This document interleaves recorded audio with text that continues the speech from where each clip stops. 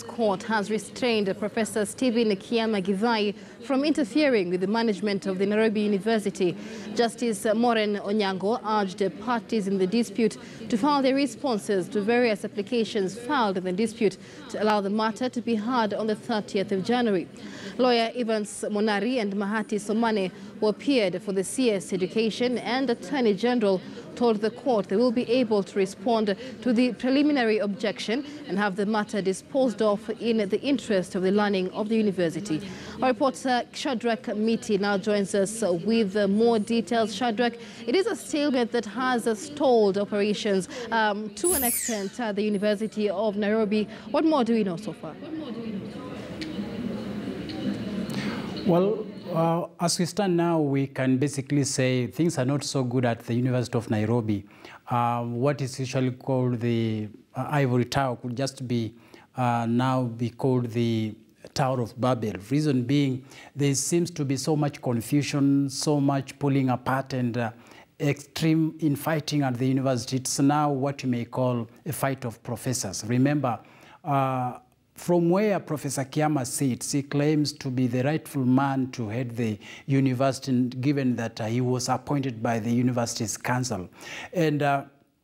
But now that was disputed by the Cabinet Secretary for Education, Professor George Magoha, who said the appointment of Professor Kiama did not happen in a more clear way. And so he went ahead to revoke his appointment and immediately followed up his action by requesting the Ethics and Anti-Corruption Commission to launch investigations into what may have happened. Remember, the interviews were carried out by the Public Service Commission. And even though the chairman of this Public Service Commission, Mr. Stephen Kirogo, has defended his commission, insisting that they did everything as by the law and everything that they did was all procedural. And the outcome of that interview was what they really captured. From where the Cabinet Secretary for Education, Professor George Magoha, sits, he says the process was not clear. And so he wants the Ethics and Anti-Corruption Commission to look into that with a view to informing what the next action will be. But remember, it is a position that has split the University of Nairobi down the middle, with a section of the professors there seeming to lean towards Professor Kiama, and the other group of people and even students leaning towards Professor Isaac Mbeche, who up to now we know is the person who was appointed by Professor Magoha to act as the acting Vice Chancellor.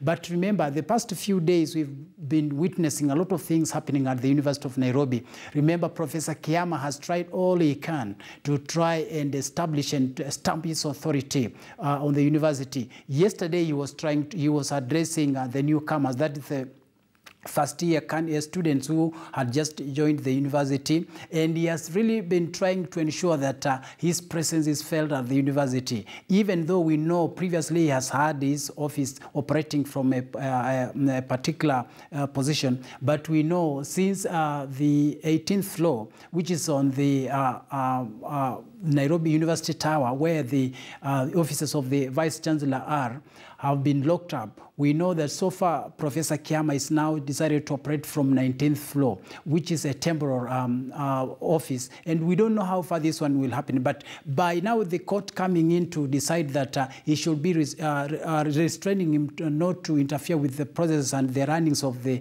matters at the institution, it means we're expecting that Professor Kiama may now put some brakes onto what he has been doing, at least to allow for the entire process of both the courts and the EACC to finish before now we get to know what the next action will be.